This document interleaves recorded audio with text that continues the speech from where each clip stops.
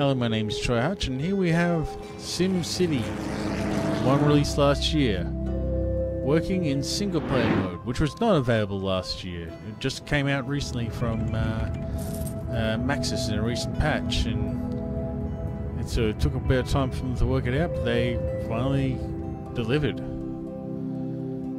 When this game first came out, it was had a sort of forced multiplayer, which no one was really quite sure why they went with that path, other than for possible DRM purposes, which didn't quite make much sense to me. But then there wasn't really much in other answers you could come up with for this.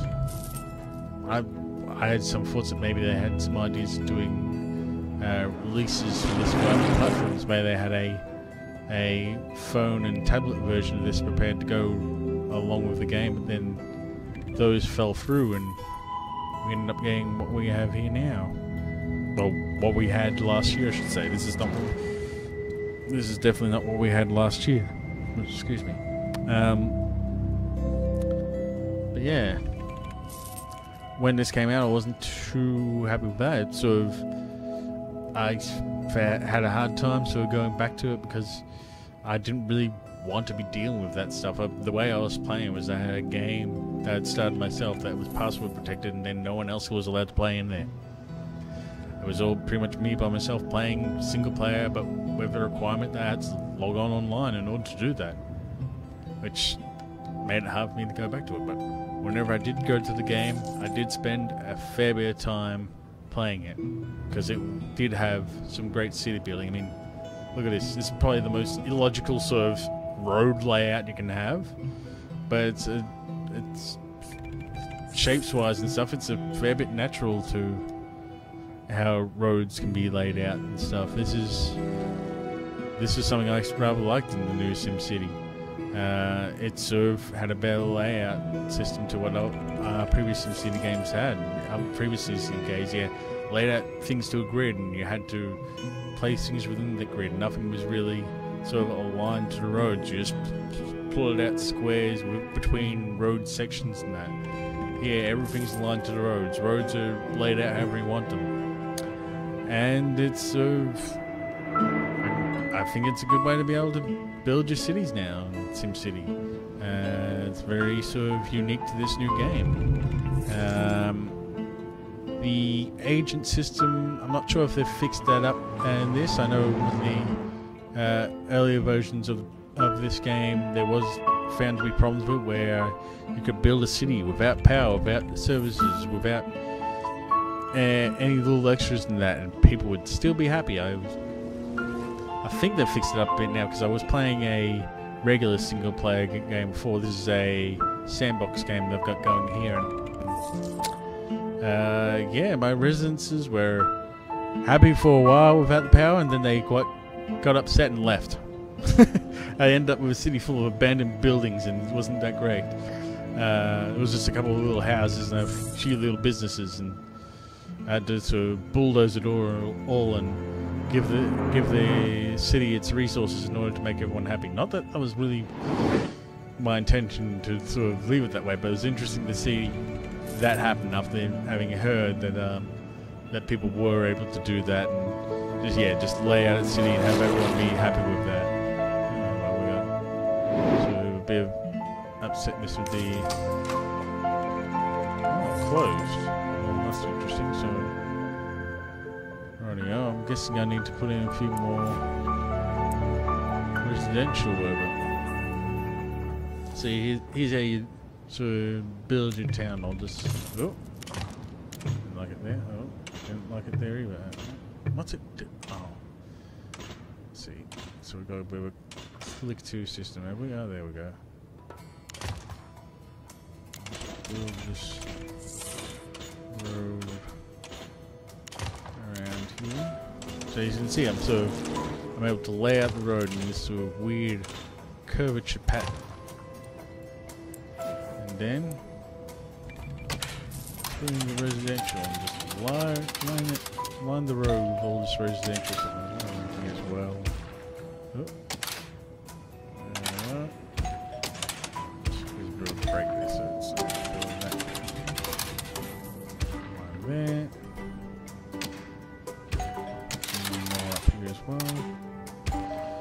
And that's how you lay out your residential in this new game. And if I want to improve the residential a bit here, rather than setting dense or what is it, high density residential and that, and what I can do, I'll put in a little garden on the corner here. And that straight away impacts sort of the land value there, and you'll see we've got some larger houses coming in here and stuff, and so I probably put another one over there. Take out that house, unfortunately, but yeah, you see larger houses coming in as you put in more sort of gardens and increase the land value there. And it's all rather interesting how this all sort of works here. The only problem might be that, I think I was saying before, the system agents, and hey, we've got some employees here now. The system agents may not be as intelligent as originally promoted. I think another problem people found was that the Sims that were supposed to go to their own houses and go to their own jobs and act like sort of natural people in the town were found in the early stage of the game to be going to whatever house was closest to their work, and then from that house go to wherever work was closest to that house. It's just sort of automatically going to wherever they could fit in, sort of thing, rather than going to set specific places. So yeah, it was sort of interesting how clumsily that was, but I still feel this is sort of an interesting game to look at, and now that we have the single players, is definitely one for people to give a consideration, or a second consideration with it. It's fun to build these towns, particularly in the sandbox mode, so some people might want more work in that, but yeah, it is now the appropriate evolution of SimCity that it should have been earlier, I would say.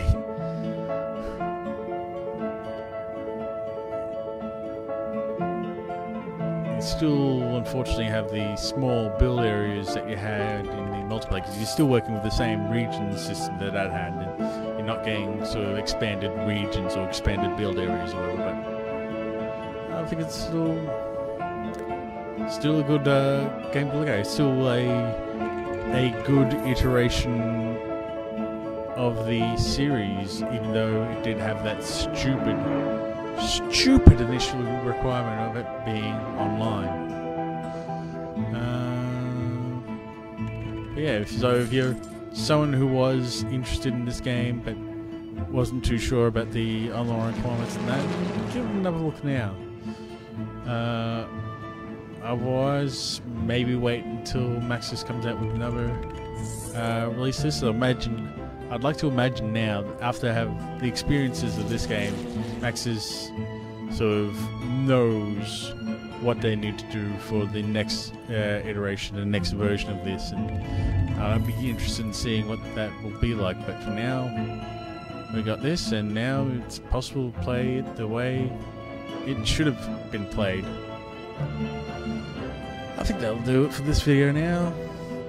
So this is a bit of an experiment that I started to start doing, just sort of doing these videos on YouTube, sort of something I set as a goal for this year, and just I just want to sort of see how this goes and what's people's reaction to this is. So if you've got some thoughts on this and of ideas of how things could be improved, I'm pretty sure there's a number of improvements that could be made here, and there's still other ideas as to how I could probably put together videos for this. But if you have something you want to say, leave a comment below. Try and be constructive. I have heard that it's probably a hard question to ask, but I have heard that YouTube comments can be a bit terrible, and leave a like and probably share the video around, and let's see how this goes. Thanks very much, and goodbye.